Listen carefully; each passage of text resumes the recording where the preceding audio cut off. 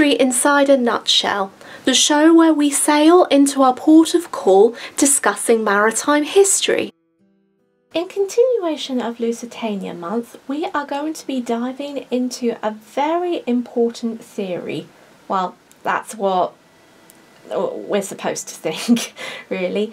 But anyway, so I want to thank my friend Travis for narrating this video. Now, this is Travis's debut of narrating, and I have to say that he has done a fantastic job. So well done, Travis, and thank you so much for contributing to narrate the video. And until then, I'm going to be leaving you in the capable hands of Travis and talk about this theory video, starting with a very important question. Why did the codebreakers fail to save the RMS Lusitania? On the 7th of May, 1915, the RMS Lusitania sank off of Old Kinsale, Ireland, following a direct hit from the German submersible U-20. It sank in 18 minutes, with a loss of 1,198 lives. Over a century later, rescue attempts and the safety of the ship have been questioned by historians. Why did the Lusitania never reply to messages from the British Admiralty? Why did Captain William Turner's actions direct the Lusitania to the German submersible? Why was the ship a military target, and how much information did the Admiralty know about German submersibles underneath the waters of the British Isles? While the subject is debatable, the evidence of the sinking has been solved. Or that's what people think. One author, Erik Larson, wrote a book that suggested there is information that the public might have missed. With the publication of his book, Dead Wake, The Last Crossing of the Lusitania, back in 2015, Larson said that historians gave the sinking a short shrift in favor of the tedious diplomatic saga that followed, defying them by looking into the tragedy further, and while doing his research for Dead Wake, Larson continued, "I saw it as an opportunity to put on my Alfred Hitchcock hat." Despite Larson's optimistic enthusiasm, there have been pieces of the puzzle that don't fit, but there are some that do.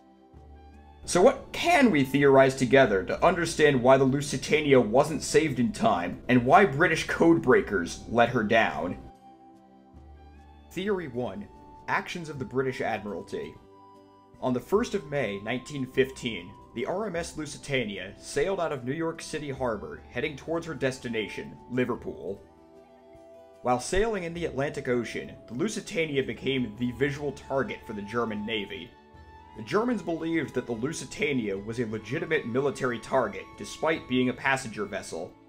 She became a target because the vessel might have carried cargoes of rifle, ammunition, and shrapnel shells. People were skeptical about the Germans using submarines against civilian shipping. One of them was the First Lord of the Admiralty, Winston Churchill. Churchill thought the Germans were respectful of the naval warfare rules because they were aware that submarines attacking passenger vessels was a violation of the rules. However, there is some evidence that the Secret Intelligence Service might have known about the Lusitania being a target for the Germans even before the sinking. It was known that the British Admiralty held a super-secret spy entity named Room 40. Before setting up the secret operation, the intelligence service was given 3 code books that were used by the German Navy. Once in possession, people were trained to decode the coded messages the Germans would send through wireless and telegraph traffic.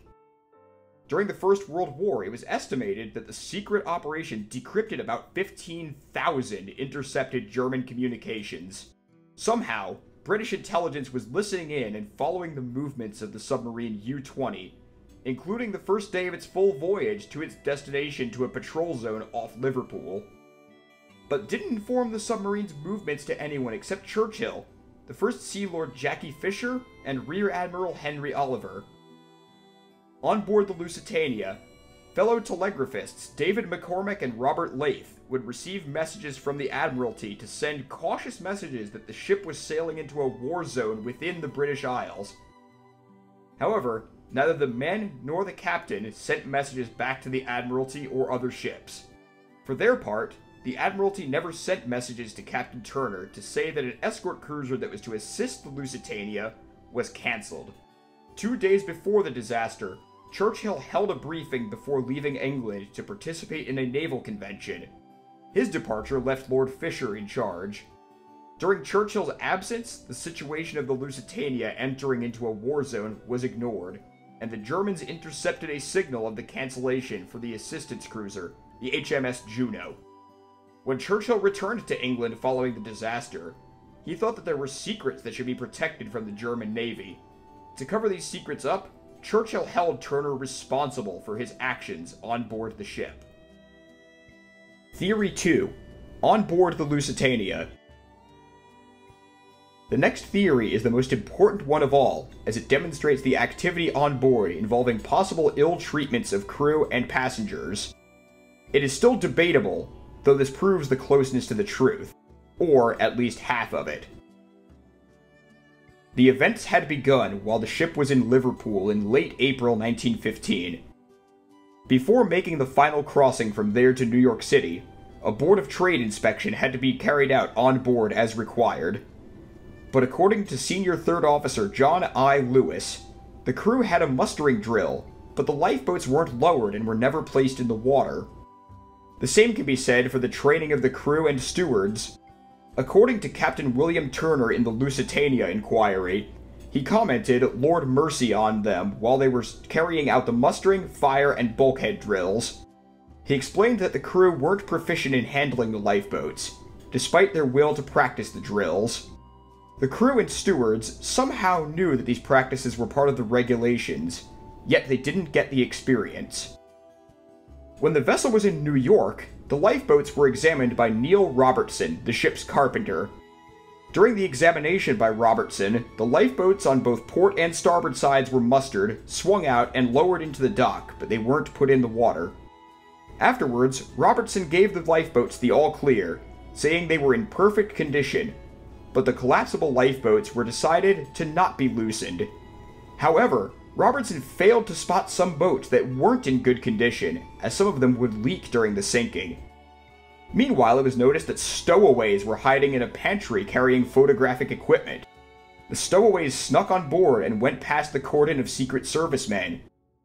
The stowaways were interrogated by Detective Inspector William Pierpoint, and Pierpoint had a translator with him named Adolf Peterson. It was revealed that they were German spies. In response, Staff Captain James Anderson gave them orders to confine them below decks. Whether the German Secret Service knew about this or not, it is believed that the Lusitania might have had a secret compartment which could have been located down in the cargo hold. Strangely, it was reported that in the compartment hold, the Lusitania was carrying bacon and 90 tons of unrefrigerated butter and cheese that was going to a weapons establishment in Exeter, England. But this is believed to be a cover-up for the real cargo, which was 173 tons of war munitions. If this is true, then something happened on board that made the Germans aware of them, which could have endangered their country should the British take further military action. Also down below, there were cases of silver-lead containers of paintings that belonged to art dealer Sir Hugh Percy Lane. Lane was on board the ship, but he didn't survive the sinking. It is believed that they are still within the wreck and are worth around $40 million. When the Lusitania was sailing out into the Atlantic Ocean, Third Officer Lewis explained that an emergency boat drill was carried out involving two special boats, which are believed to be lifeboat numbers 13 and 14. In the drill, the bolts were swung out by special guy wires spread out between the two davits, with a lifeline attached to these reaching down to the water's edge.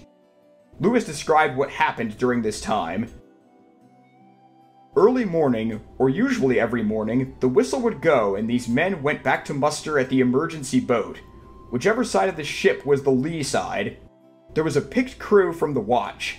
In case of an accident, anybody falling over the side, or any other accident, these were the men who were told off to go into the boat. They had to muster in front of the boat and see that the numbers of men were right, and the two men would be standing by the fall for lowering.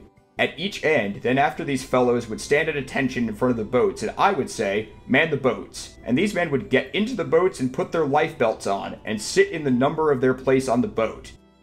After I saw that everything was all correct, I would dismiss them from the boats. At 5:30 a.m. on the 6th of May, Mr. Lewis had carried out an operation and had begun on deck to raise and swing the boats out on both port and starboard sides. We fixed these men, there would be about 6 or 8 men to a boat, along the port side, and then I walked to just opposite the Marconi house, where I could command both ends of the ship at the time, and ordered them when I gave the word that all boats were to go out at the same time, because if they didn't do that, there would be a mix-up of guys and one thing or another. They had to put them all out together, or they would have a deuce of a lot of trouble putting them out. During the operation, the boats were swung out and lowered down to be on a level with the collapsible boats, measuring at 5 feet. After they were swung out, they remained on the deck of the collapsible boat that originally had been stowed under. By midday, instructions were given to examine the boats and make sure that they were provisioned. However, it was believed that Captain Turner never made arrangements to carry out a lifeboat drill involving both passengers and crew, and this raised alarm bells. In the evening, Turner was sent 2 warnings from the British Admiralty, warning to all ships about the activity of U-boats in the southern part of the Irish Channel. When the Lusitania was approaching the south coast of Ireland, where it was designated as a war zone, Turner announced a charity concert where he instructed passengers to not smoke on deck in case the light coming from their cigars would make the vessel more visible to passing submarines. At 3 a.m., the British Admiralty received news of more sinking ships in the southern part of the Irish Channel, but they didn't send out further warnings to all ships until 11 a.m. On the morning of the 7th of May, Staff Captain James Anderson and Chief Steward John Jones had closed the bulkhead doors on E-deck. When the British Admiralty had radioed warnings about the activity of U-boats while sailing in tense and foggy weather near the channel, Turner adjusted the Lusitania's course and her speed, thinking submarines would be more likely to keep to the open sea and the ship would be safer close to land. Sadly, he had made the wrong decision, and this led him into the war zone. In the afternoon, the Lusitania was sailing about 10 miles off the old head of Kinsale when she was spotted and struck by a torpedo from the German submarine U-20.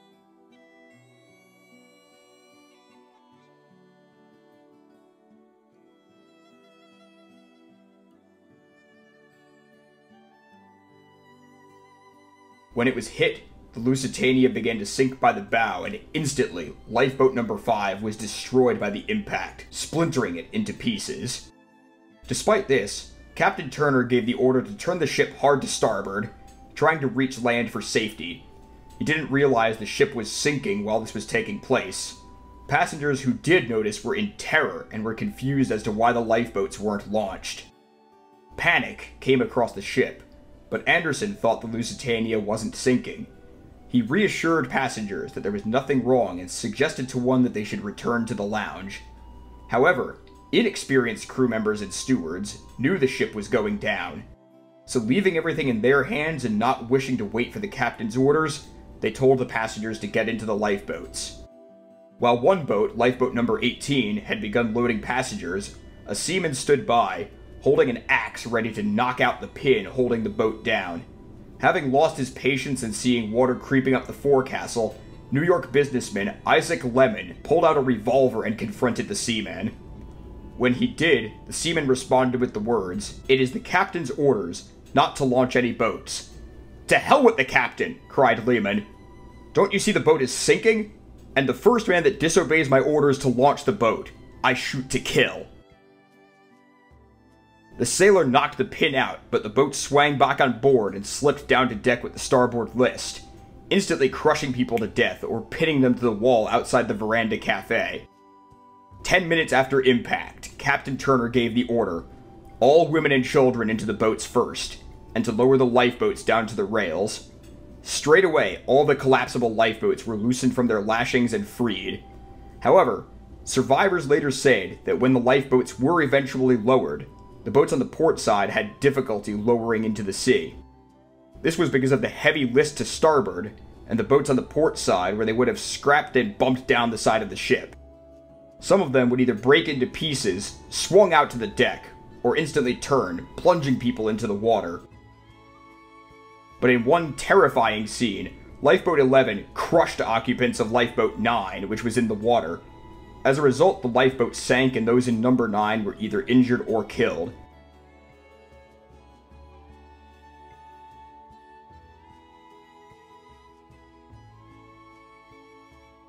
In the end, only 6 lifeboats were launched successfully. Some of the other lifeboats were leaking in the water, and they were fouling the side of the ship, and in one case the stern post was wrenched away. In one case, survivor William Cairns reported that when a boat was beginning to fill up with water, he jumped out and swam away. When the Lusitania was heavily listing to starboard, Anderson ordered women and children to attend to the lifeboats. Then Anderson came up with an idea to right the ship. He was known to have said to the ship's junior third officer, "Go to the bridge and tell them they are to trim her with the port ballast tanks." However, this plan had failed as officers told Anderson that doing this action was impossible. Then, Anderson halted the launching of Lifeboat 10 before giving the order, "Stop lowering the boat. Clear the boat. She's not going to sink. There is no danger." The Lusitania sank within 18 minutes. But given the actions of both men, what happened to the captain and staff captain on board, and were they responsible for putting their crew and passengers in danger? Theory 3. Actions of Captain Turner and Staff Captain James Anderson. Upon learning of his survival following the disaster, the First Lord Admiral Jackie Fisher wrote to Winston Churchill, "As Cunard would not have employed an incompetent man, it is clear that Captain Turner is not a fool, but a knave."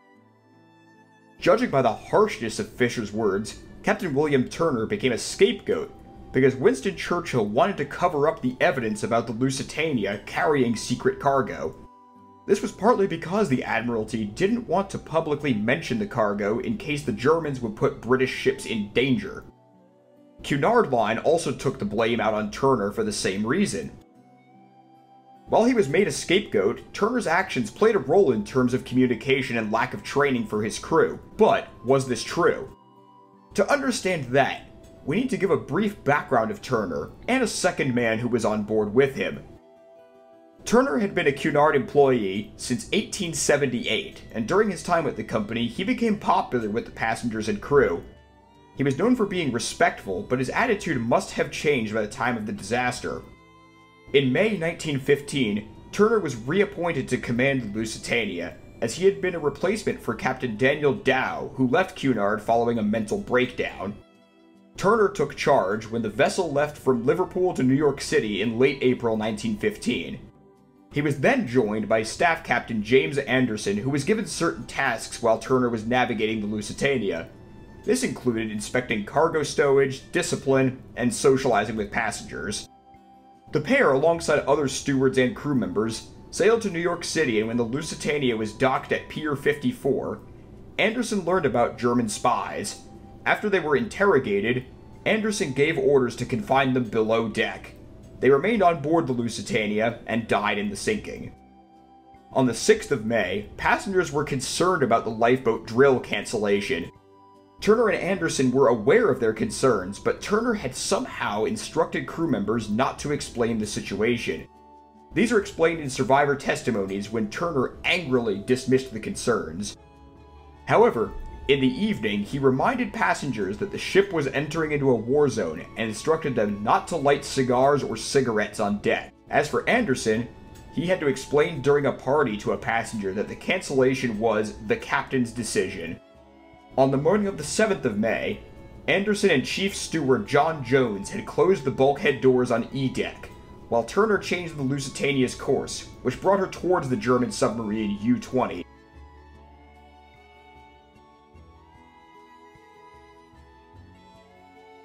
When the U-20 struck the Lusitania, both Turner and Anderson didn't think the ship would sink. However, Turner tried to turn the ship so it could safely reach land. It wasn't until 10 minutes later that he learned the Lusitania wouldn't make it to shore, so he called out for women and children to enter the lifeboats. Anderson didn't think the Lusitania would sink, and thinking he was right, he reassured passengers that they should return to the lounge. He even instructed the crew to stop lowering lifeboat number 10 as there was no danger, but in the ship's final moments, Anderson told the ship's junior third officer to go to the bridge and tell the crew they are to trim her with the port ballast tanks. This would be impossible to complete.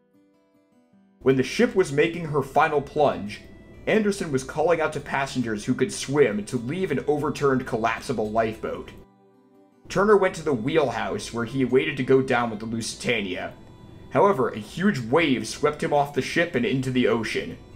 The captain clung to a deck chair in the water and lost consciousness. He was picked up from the water 3 hours later. Anderson didn't survive, and his body was recovered in battered condition. Although Anderson couldn't be blamed for his actions, it was clear that since the Lusitania was Turner's responsibility to command, he was the one that got the blame, and this would impact his mental health for the rest of his life.